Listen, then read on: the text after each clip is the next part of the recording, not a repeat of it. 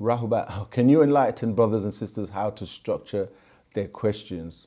Wadu. Yes, so I've kind of said that, and that's, I think, a good place to leave it today. Really, like, think about your question. You may have to rephrase it a couple of times, because like, if I'm going to ask a question, I ask it, and then I think, and if you think about it, you might get the answer, and then you'll be like, okay, that's not really what I wanted to ask. So you kind of rephrase it until you get to a point where your question is very straight and direct on what you really want to know. Try not to ramble on. Try not to just, like I said before, you're asking a question, but you're commenting on it at the same time, or sometimes you're trying to answer it yourself, which kind of defeats the object, because if you know the answer, then you wouldn't be asking the question. So make your question very specific. And yeah, just to leave, as I said, like, when you step up and put your face to wu-sabat and, you know, be on social media, you know, like, you have to be prepared for negative and positive, because you will get attacked. You will get all kinds of things coming at you.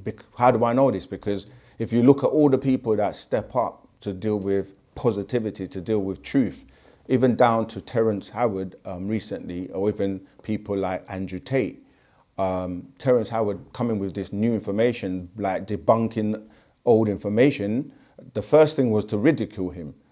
In the past, whether it was Malcolm X, Martin Luther King, Noble Drew Ali, and our master teacher, what do? They ridicule, oh, you're talking about extraterrestrials, you must be crazy. They trump up charges, they will slander you, and if possible, imprison you. Or, you know, Andrew Tate, he went through this. And what Andrew Tate was teaching in terms of motivation, motivating young men to take responsibility, to be able to be like, I'm going to be successful, I'm going to train, I'm going to work. And, you know, that's a good message for young men.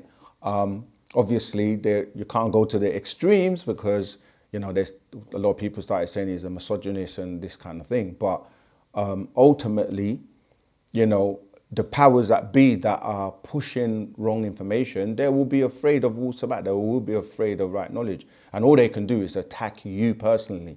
The thing is, every person who goes out to teach already kind of knows the trajectory, in terms of you're going to go up against some negative forces. You're going to go up against people who want to shut wu-sabat down, that want to discredit you, that want to make you look like you're the crazy one.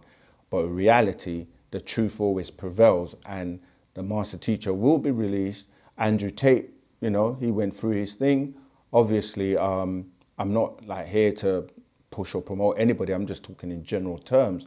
And so you have to know that, you know, this comes, the territory is going to come with positive and negative. But the thing is, even if they go as far as taking your life, like some of the leaders in the past, who were here for humanity, who were teaching, Martin Luther King was teaching about let's all come together, love and unity.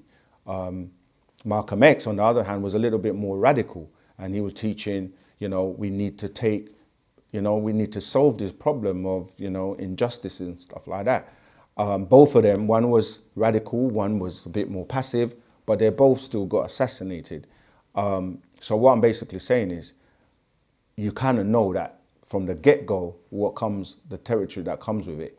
And even when your life is taken, you've done so much good work in terms of for humanity, that you're still going to exist on the other side and still helping, you know. So yeah, when you step up to teach and change the status quo, or bring about right knowledge, right wisdom, you know, get rid of the lies, etc., you're going to get attacked. You know, you will be attacked. So just answering and leaving that question to say, like, think about the question, think about the answers, because this is ultimately about good and evil, Armageddon, jihad, which is the war between good and bad, or negative and positive.